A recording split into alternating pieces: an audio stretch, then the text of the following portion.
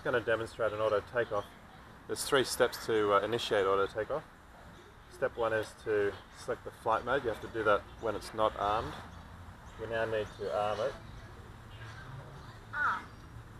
And then it's waiting for the throttle to go above 30% to trigger the auto takeoff.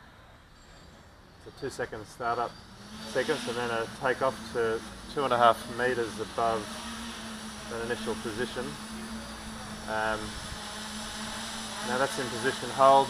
I can cancel the sequence by lowering the throttle below 10%, and that'll trigger a auto land.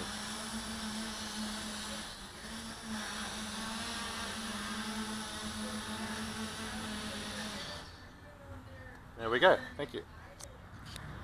Here's another demo with a Blackout Mini H.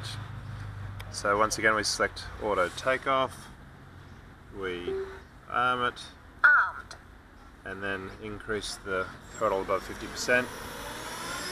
There it's taken off, moving up to 2.5 meters.